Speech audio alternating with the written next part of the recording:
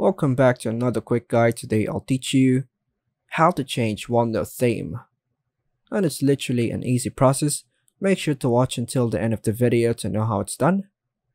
Changing the theme in OneNote can help make the app more visually comfortable, especially during different times of day or lighting conditions.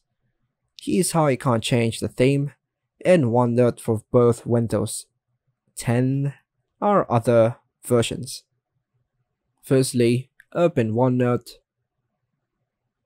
click the file, then go to Options, then go to Themes. On the drop-down menu, you can choose between different themes such as light, dark, or use system setting, which matches the theme of your Windows operating system. Then hit OK to save changes. Changing themes can not only personalize your experience, but also enhance visibility and reduce eye strain. Make it a useful adjustment to consider based on your environment and preferences. And that's all for now, folks. Thanks for watching.